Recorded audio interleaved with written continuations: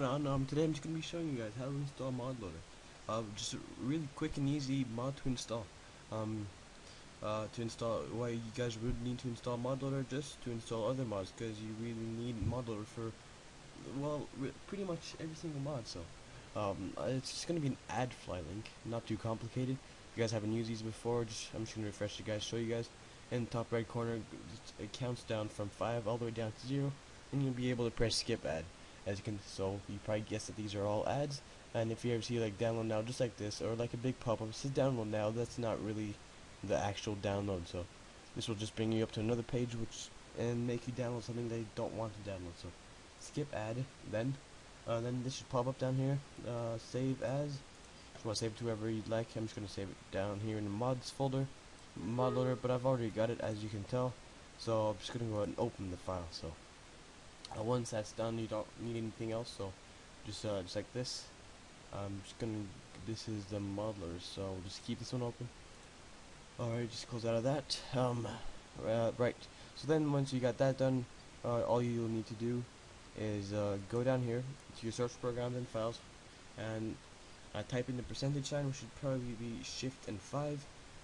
Then app data and percentage, just like that. So percentage, app data, percentage, and as you see roaming, just go ahead and hit enter, click on it.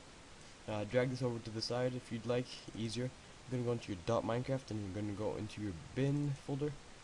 Then you're going to see, you should be able to see Minecraft open with and WinRAR archiver. If you guys don't have WinRAR, then maybe you could use 7-zip, any type of zipping program really. But I choose to take WinRAR because it's quite easy.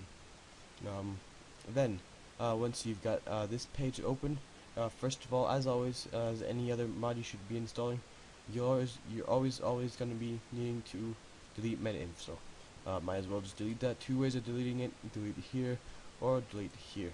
So yes, I'm sure I want to delete this.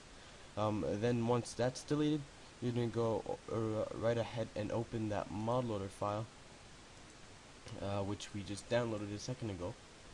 I'm gonna go ahead and click and drag every single one of these class files. So this one is just an empty folder. This is the folder that holds all these mods. So don't get this one. Don't click and drag this folder into here.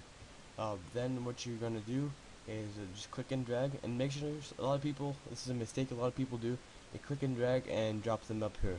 And if you do this, there's a possibility that all these will fall into one of these folders, which will mess up your Minecraft. So you want these to be down here where there's no files to be seen.